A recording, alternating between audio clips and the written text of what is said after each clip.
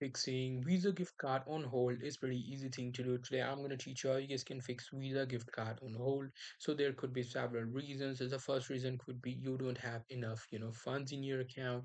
Just make sure if you have enough funds. So that second thing could be there could be problem in the servers. You just have to wait a few minutes and try again.